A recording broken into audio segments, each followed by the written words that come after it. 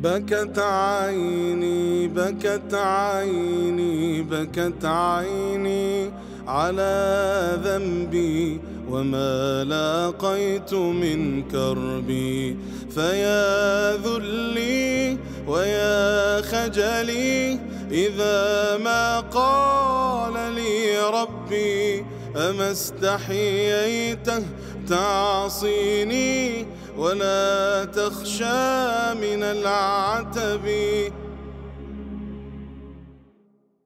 Alhamdulillah, we are very honored and pleased to have a colleague, a friend, a mentor of mine, somebody who I've known 15 years or at least plus tax. Plus, alhamdulillah, for quite a while, alhamdulillah. And I have benefited immensely from his lectures, and we meet almost annually at the AMJA conference, and he is one of the members in the executive committee of the American Muslim Jurist Association. But a more formal introduction, Dr. Ma'an Al-Qudah is an experienced lecturer in Islamic studies. In his teaching career, he has provided instruction and training to many hundreds and thousands of students and even scholars across the world, and he has served as an imam of several Islamic centers throughout the United States. Additionally, he is certified as a hafidh of the whole Quran with an ijazah to teach unto others. He attained his PhD in 2004 in Science and Technology of Economics in Islam from the American Open University. And before that, he received his Master's in Islamic Studies from Yarmouk University in Jordan, and his Bachelor's in Economics from Al-Azhar University, Islamic Economics from Al-Azhar University in Al-Qahira. And he is currently the Assistant Professor of Islamic Studies in the American Open University and an Imam of Mass Katie Center in Houston, Texas. And he is the acting academic dean at the American Islamic University and a research assistant in Yarmouk University. The main courses that our Shaykh teaches at the university deal with Islamic fiqh and especially Islamic economics. And it is a speciality that he has written a number of papers about, and he has given a number of fatwas as well in the American Muslim Jurist Association, AMJA, and he is well known for preaching and teaching and lecturing about Islamic finance. So we welcome him to our community. This is your first time here, correct? Second time. The second time. Where was I when you came the first time? I think 2 years ago, 3 years ago before. I was not here, khair. I missed out, alhamdulillah. So my bad. This is your second time at Epic, and inshallah it will be the second of many, many more times, alhamdulillah. Jazakallah khair. Thank you for having me. So, Shaykhana, we will get directly to the point. Everybody is very interested in Islamic finance, but I'm going to ask a very technical question. My first question to you, Shaykhana, can you please define what is, from our perspective, riba? And why is riba so problematic? So what is the technical definition of riba, and why is riba so problematic according to our sharia? Bismillah ar-Rahman ar-Rahim. Alhamdulillah Rabbil Alameen. Allahumma salli wa sallim wa barik ala Muhammad wa ala alihi wa sahbihi ajma'in. Allahumma nawwir qulubana bil ilm wa zayyin akhlaqana bil hilm waftah baynana wa bayna qawmina bil haqq wa anta khayrul fatihin. Thumma ma ba'd. When it comes to riba, we have different categories of riba. If you go to any classical fiqh book, you read about riba al-fadl and riba al-nasa and riba al-nasi'ah and riba al-ta'am and riba al-nuqud. To be honest with you, it's very confusing for the regular common reader, because the vast majority of those definitions and practical examples captured in those fiqh books do not exist nowadays. You read, for example, exchanging wheat for barley or date fruit for date fruit, right? Those examples are absolutely correct, but they are very, very irrelevant to our society. And this is actually where the confusion is coming from for an average Muslim American who lives in this society, wants to, conduct transactions according to the Sharia without being involved in riba. Let me just answer the question. The riba that we are referring to in the American society is the most severe level of riba, which is something prohibited according to all madhahib all the time, which is riba diyun. It is the premium that has to be paid by the borrower to the lender, along with the principal amount, either as a condition for the loan or for the extension of its maturity. Very, very simple example. You go to Bank of America or to Chase, and you apply for $100,000 personal loan, or investment loan, or student loan, whatever. You know from day one that this is a loan, and you have to pay it back plus certain amount, right? It could be APR, it could be a lump sum, it could be flat fee. I mean, whatever the formula they use might be. So we have a principal amount, and we have surplus or premium on top of the amount. Why it is problematic from a Sharia perspective? This is a very good question. You take a loan from the bank, for example, and the bank charges you, let's say, 3% or 5% interest. You take that money, you indulge it in a business, you make profit 10, 15%, right? You pay the principal, you pay the interest, and you keep the rest for yourself. If everybody is happy, if it is a win-win situation, then why Allah subhanahu wa ta'ala is still prohibiting riba? It's a very good question. Well, the example that I just mentioned is just one example of different examples that do happen in the real life. Sometimes you make, believe it or not, Shaykh Yasir, you make not 100% profit, you make 10,000% profit. It does happen in the real life, and I'm responsible for what I say, right? It's absolutely unfair to give the bank only 3 or 4 or 5% APR or interest, and you keep the rest of the profit for yourself. It did happen, especially like in March 2020, just a few days before the pandemic started, hitting the economy in the USA, that you were unable to make profit for sure because the whole economy actually got frozen. You are unable even to maintain your principal, right? You lost the principal amount, the amount that you took, the loan that you took from the bank has been lost because of the economy. And by the law of the land, the bank still actually can go after you and ask for the principal amount and ask for the interest on top of it. So in both cases, there is a lot of injustice happen in the real life. Sometimes real exploitation when the bank is not taking any risk whatsoever. Okay, the bank actually is shifting and just putting the risk on your shoulder. Here is the loan, you do whatever you want. Okay, you make a profit, you break even, you incur loss. We do not care about you. Here is $100,000. You bring it back next year, 103,000. After 2 years, 106,000. This is absolutely unfair because the bank is not taking any liability or responsibility or risk, if you wish, with the other party. And this is why Islam actually is strictly standing against riba, because of the injustice actually implemented. In the Islamic finance system, if you go to Islamic Chase Bank or Islamic Bank of America, for example, and you apply for a loan, they would say, well, we do not have money for you. We do not give you a loan here. You are in the wrong place. If you want to finance for your business, let's sit down and talk business, right? You want to build a house, there is something called murabaha or musharaka or ijara. You want to construct a building, there is something called istisna. You want some cash money to upgrade your business, there is something called mudaraba. So we sit down together and we discuss business, and we go with a model technically called the risk sharing model versus the risk shifting model, right? The prevailing economic finance system is going with the risk shifting model. You take the money, you are by your own, we do not care about you. Okay? The Islamic finance goes with the risk sharing model. We are partners. If there is any profit, everybody enjoys the profit. If there is any loss, actually everybody will be losing. So you see the huge difference between the injustice implemented and happen in the real life when you go with the traditional system versus the justice and the fairness that Allah subhanahu wa ta'ala actually is calling for through the prohibition of riba. So Shaykh, can we say therefore that even though the general rule is that any transaction the two parties agree to is halal if it is done by mutual consultation, Allah Azza wa Jal has made a specific mutual consultation haram even if they both agree, and that is riba.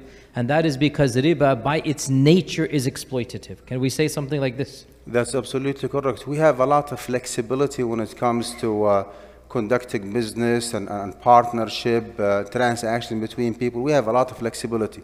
Go ahead and do whatever you want, as long as you are staying away from riba, as long as it is proven that no one is advancing money to somebody else, and that principal and its return are guaranteed, right? This is actually the most fundamental component that we have to take into consideration. As you know, Shaykh, there is gharar that has to be avoided, there is uncertainty that has to be avoided, but the most, like, the most prohibited and the most important matter that we have to pay attention to is to stay away from riba, which is a kind of exploitation.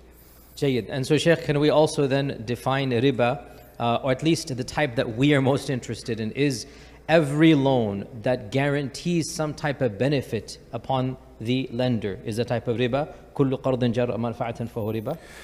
Yeah, every loan brings a stipulated benefit to the lender, not to the borrower. The lender, yeah. Yeah, the lender will be counted as riba. When we say stipulated benefit, it is with the understanding that the lender actually is not taking any risk. Yes. Right? It's a loan. It's not a business investment. Yeah. Absolutely. It is a loan.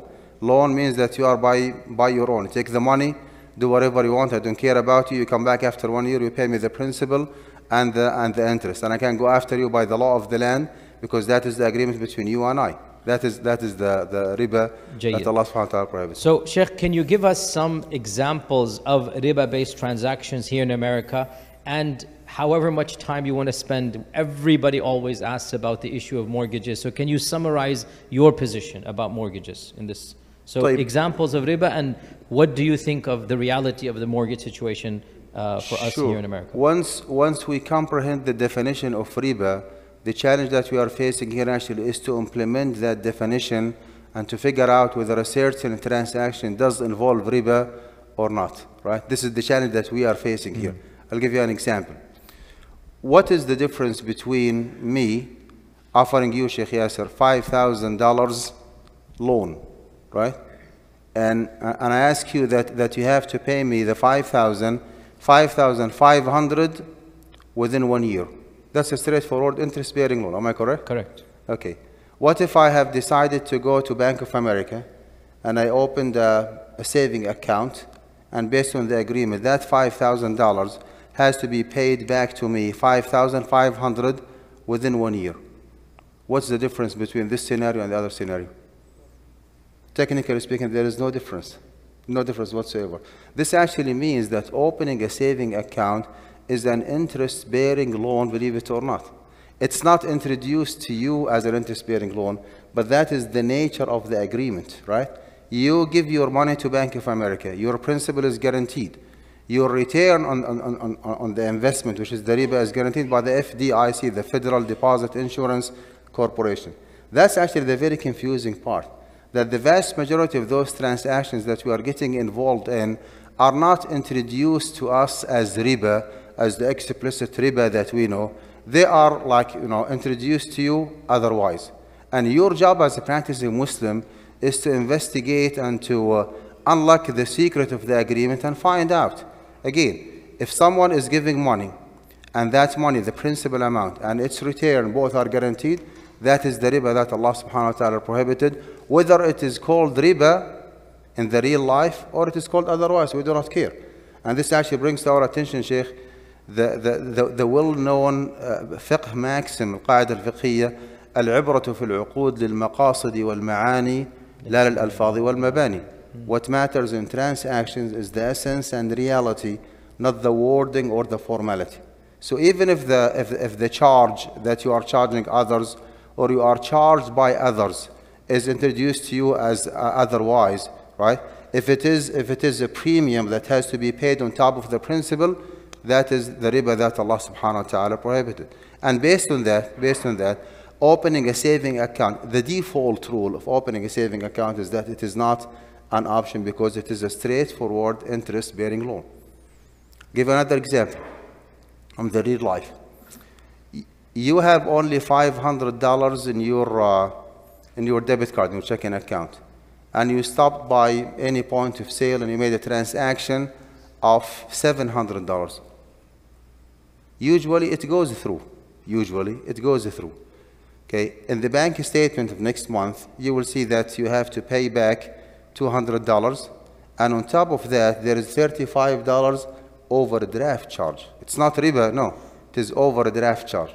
Now, your job is to interpret or to unlock the secret of what happened.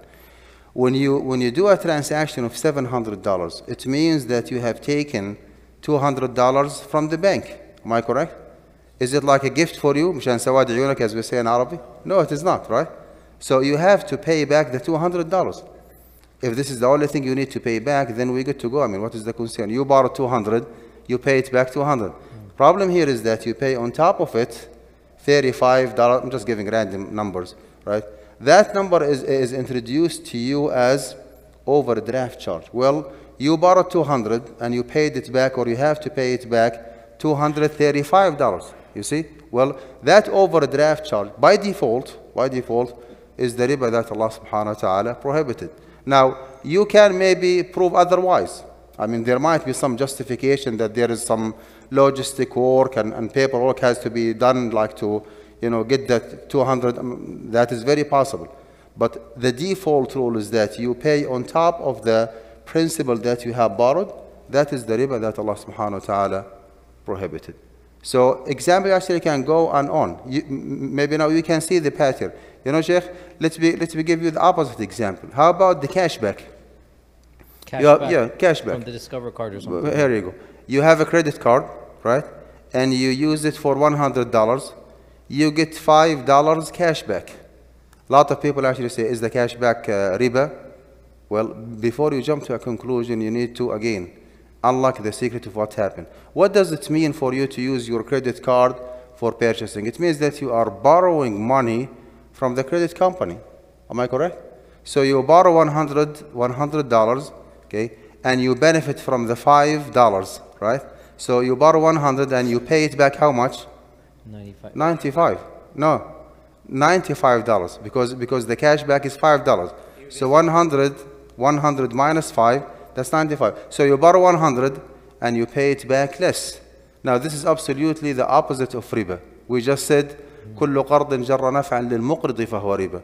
Every loan that brings a stipulated benefit to the lender. Well, who is benefiting here, the lender or the borrower? The borrower. The borrower. So the cashback actually is halal. And as I always say, that if you have any problem with the cashback, give it to me. I mean, I will be inshallah more than happy with it. Some people are happy at that. Yeah. Alhamdulillah. No. Alhamdulillah. But Shaykh, we didn't answer the issue of haja and darura and mortgage. I mean, khulasatul, I know this is very detailed, but if you can just summarize your and Amjad's position, or is it we'll discuss it actually in details tomorrow, inshallah, in our seminar. That's between Dhuhr and Asr from 2:15 to 5:15, inshallah. We will be having, inshallah, like enough time to discuss it. But to briefly, what does it mean to mortgage a house? Again, you have to unlock the secret of the transaction before you jump to a conclusion. When you mortgage a house, you get involved in 3 different transactions simultaneously. There is a sale agreement where you as a customer, okay, buy a house from the landlord, and there is a loan agreement because of course you do not have $500,000 to pay it cash for the house. So you apply for a loan from the mortgage company. That's a loan agreement, right? And there is a mortgage agreement where the mortgage company actually puts a lien on the property to secure their money. So 3 different transactions are going simultaneously. Sale actually is halal. Mortgage, according to the definition of the Quran, وَإِن كُنْتُمْ عَلَى سَفَرٍ وَلَمْ تَجِدُوا كَاتِبًا فَرِهَانٌ مَقْبُوضَةٌ. Like it is absolutely the right of the lender to mortgage the property of the borrower to secure his money. So mortgage agreement is fine. Sale agreement is fine. Loan agreement is not fine, because I mean you borrow $500,000, you pay it back $600,000 or $700,000 or even $800,000 within 30 years. Some people get confused. They see like the name of Bank of America on the deed of trust, thinking that, oh, the bank is owning the house. No, wrong answer. The bank actually is the lien holder of the property, not the owner of the property. So the bank is not owning the property. Bank is just putting a lien on the property to secure his fund. So we ended up having 3 different transactions. 2 of them are halal, and 1 of them is haram.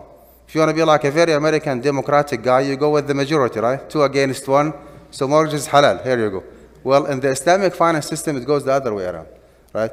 If it is proven that one deal is haram within that package, a combination of 3 different transactions, then the whole deal actually is ruined. The whole deal actually is not, is not halal. Based on that, the default rule of mortgaging a house in the United States, according to the traditional way, is not a halal option for Muslims.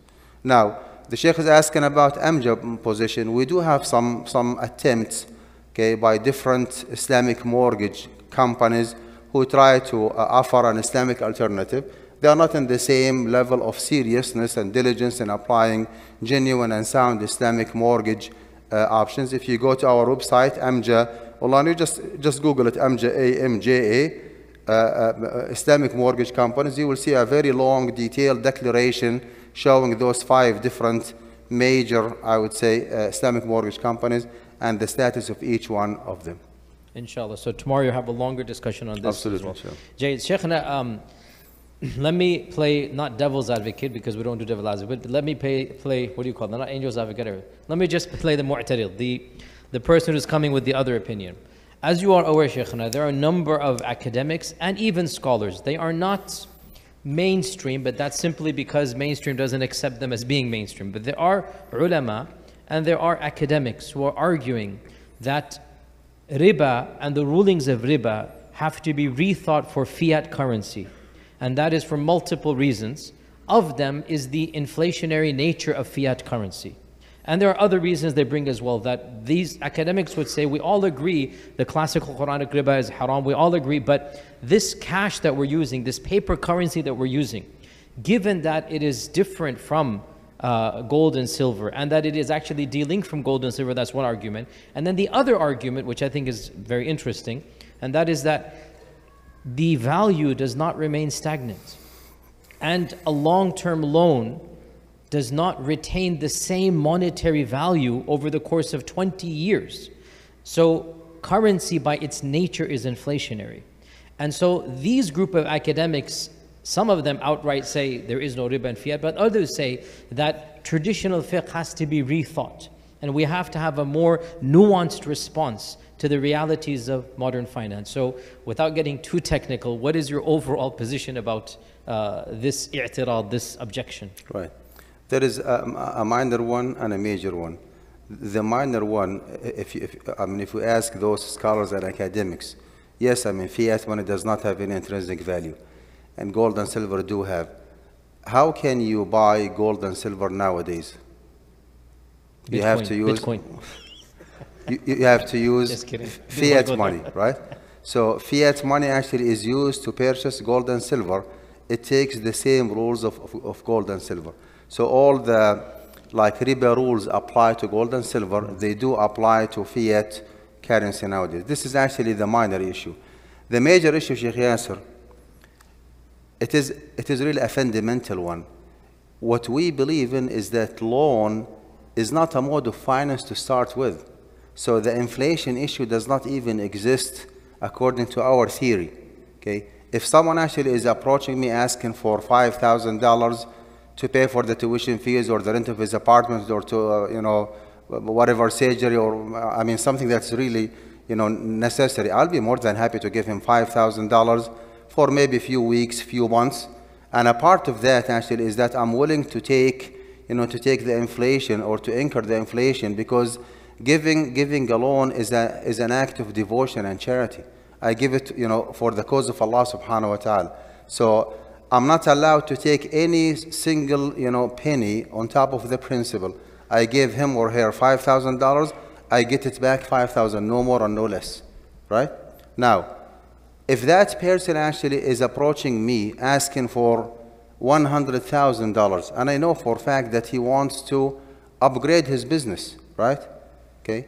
Well, even if I have the $100,000, I will not give it to him. Based on what, with all due respect, I give you $100,000 as a qardun hasan, interest-free loan. You take my money, right, as a loan, okay, because I do not charge interest, and you are practicing Muslim like me, you do not, pay interest. You take my money, you invest it in your business for 2-3 days, you make tens of thousands of dollars of profit, and then you come back to me after 3 years giving me a big hug, Jazakallahu khairan, here is your money back. Seriously? Is this a good business? Of course it is not. So if I want that you want my money to do business, well, let's sit down and talk business. We can go with the mudaraba one, right? I give you the money because I know that you are the expert in the car dealership business. Here is the money. Here is the shurut and the conditions and the stipulations. Go ahead and work on my money on my behalf. Whatever profit you make, net profit, I will take. So my point here, Shaykh, is that inflation is an issue when it comes to giving the loan as a mode of finance. Well, if we disagree on this fundamental issue, that loan is not even a mode of finance to start with, then the inflation issue does not exist to start with. Fair enough, yeah. I mean, Shaykh, all I'm saying, theoretically you are correct, but realistically, people will be taking loans for various reasons. Even, let's say, medical school, for example, or something of this nature, where the loans do become quite large, and there is a haja amongst the people. But you are correct, from an ideal perspective, we should not be taking large amounts of loans for business purposes or even for you go with any of those like Islamic modes of finance. It depends on the nature of the business that you want to finance for. But loan, I mean, to start with, is not a mode of finance, period. No. Inshallah, khair. So move on to the second to last question. We talked about riba and back and forth. Let's get to the broader question. Can you define what makes Islamic finance Islamic? What is Islamic about our version of Islamic finance? I'll be honest here, a lot of people think that it's a type of numbers game or word game. And you yourself just said, the ruling is we don't care about the words used, we care about the maqasid, we care about the overall. And it is as if some of these Islamic mortgage companies, they're taking from Fannie and Freddie, they're taking from the same people, and they're even charging a little bit more. And in reality, it seems as if the contract is constructed all in their favor. So what exactly makes Islamic finance Islamic? Well, in the same way that we have like a Muslim family law and Muslim penal law and Muslim economic system, we do have an Islamic finance system. If you avoid like certain defects in the agreement, in which one of them, or the most important one actually, is riba, then this is by default an Islamic one. And by the way, I do not think it is fair enough to call it Islamic to start with. You can call it a Jewish finance, believe it or not. You can call it a Christian finance. Because Allah subhanahu wa ta'ala, the one who prohibited us from dealing with interest, is the same one who prohibited the Jewish community from dealing with interest. وَأَخْذِهِمُ الرِّبَا وَقَدْ نُهُوا عَنْهُ. So riba actually is prohibited in Christianity for fact. Riba is prohibited in the Abrahamic faith for fact, in the Judaism for fact. So I do not mind at all if you call it a Jewish finance or Christian finance. I do not mind at all. The most important thing is to make sure that you go with the just and fair and ethically responsible finance. Now back to the maybe Islamic mortgage companies. Yeah, what makes it Islamic, or what makes it different? Well, if you are looking for a genuine, sound, 100% Islamic finance practice in the USA, with those companies who deal in the secondary market, we are wasting our time, to be honest with you. You won't find it. I mean, you cannot find it, period, right? Unless you operate offline. And alhamdulillah, we do have a lot of attempts here in the US, Islamic mortgage companies who do not deal in the secondary market. For those who do not know what this means, secondary market, banks usually, mortgage companies, do not have the financial ability of waiting for you as a customer for 20, 30 years to pay them back the principal. They just turn around next day and they sell that contract to Freddie Mac and Fannie Mae. If it is worth, let's say, $1 million, they take $970,000 dollars cash, and that's it. And you start paying your money to Freddie Mac and Fannie Mae. Again, they do not have the ability. In order for them to make those contracts, sellable to Freddie Mac and Fannie Mae, they have to go with the book. So they all actually are Freddie Mac compliant way more than to be Sharia compliant. Now, to be honest and fair enough with those companies, they are not in the same level of diligence and dedication to implement an Islamic finance model. Problem here, Shaykh, is that the fundamental problem is that the whole system is a non-Islamic one. So in order for you to incorporate a genuine and sound Islamic finance practice within a non-Islamic finance, it is close to impossible. right? Because of the severe incompatibility between this two differences. In the Islamic one, you have to own the property. You have to be liable, responsible for the property. You pay maintenance, you pay tax, you pay insurance. Okay, you take the risk of like any increase or decrease in the market value. In the traditional finance system, you cannot do any of the above. So to do all the above or not to do all the above, I mean, it is impossible. However, we do have some serious attempts who were able to navigate through the system and find a way that is, I call it halal enough option. Halal enough. Halal enough option. It's a new fiqh category. Yeah, halal enough option versus just like traditional mortgage one. Well, I mean, if you have halal enough versus absolutely haram, which one you go with? Like back home we say, al-ramad wal al-ama, right? Like, you know, something is better than nothing. So we do have, alhamdulillah, some attempts. Again, if you go to AMJA, just Google AMJA, Islamic Mortgage Company, you read like a very detailed declaration about those 5 major companies who operate in the US. Jay, Shaykhana, it's Friday night, so I'm going to conclude with one question, inshallah. It's a bit of a blunt question, Shaykh, but I mean, you are the person to ask this too. Isn't it a little bit overwhelming then? Like, what can we do against the global financial market then? I mean, is there any hope for us Muslims impacting the system? The whole world functions on riba. The whole world is based on a version of capitalism that from its very usul and fundamentals contradicts our ethos and our spirit. Yani for us, giving a loan is an act of worship. Right then and there, we change the entire paradigm of, the Western version of capitalism. For us, it's a business partnership. So what can we do to affect the system? I mean, we're a small minority in this country, and even in the globe, no doubt, Muslims are much larger, but still the system is totally antithetical to us. So can we as Muslims really produce a version or a product that is so solid, it will inshaAllah ta'ala supplant and replace the other system, or maybe even make a dent in it? Well, are you talking about Muslim countries, authorities who do have the ability of restructuring the finance system? We're talking about Muslim minority in the US. Let's focus about, Jayed, okay. Like focus on ourselves here. Well, okay. I have been in this field for 20 years, Shaykh Yasir.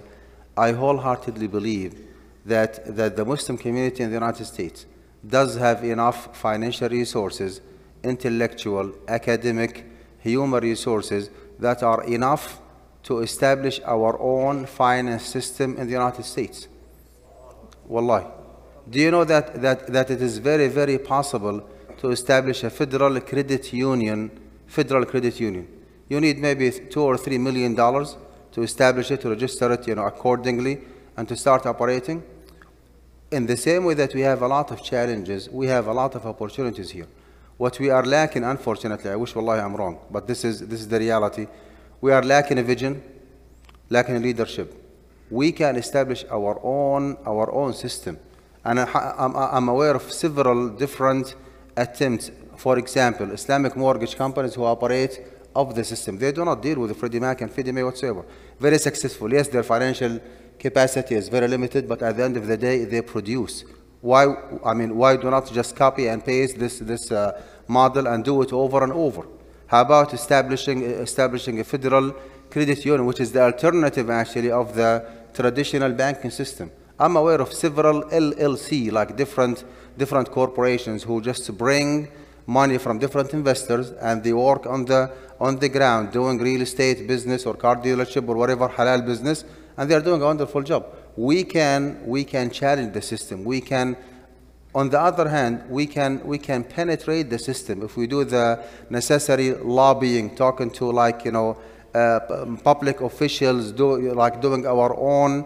We can change the system a little bit and just establish some Sharia compliant, Islamic finance institutes in the United States. So alhamdulillah, I mean, when there is a will, there is a way.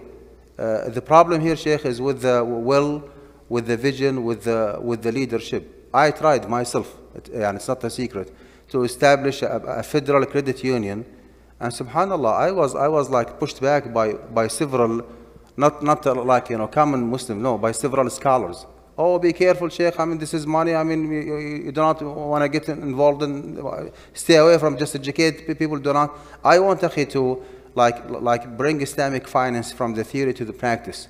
Instead of like acting as the bad guy, this is haram and this is riba, I want to provide an alternative. When I started working on the ground, there was like a lot of pushback from within the Muslim community, leaders, mashayikh and ulama. That's akhi the genesis of the problem that we have, Shaykh Yasir. Otherwise, wallahi, the opportunities are there. I'm responsible for what I say. We can do a lot. Arafta? No. Alhamdulillah. So inshallah there is light at the end of the tunnel. And inshallah ta'ala, maybe within our generation, inshallah, we'll be able to see a viable alternative where our youth, maybe even this people in the audience, inshallah, when they grow up and it's time for them to not just get cash back, but house back, inshallah, as well, that there will be viable alternatives, inshallah ta'ala. That's good news, alhamdulillah. Shaykhana, it's jazakallah khair. I know you've had a flight and a long day today. Jazakallah khair for honoring us with your presence.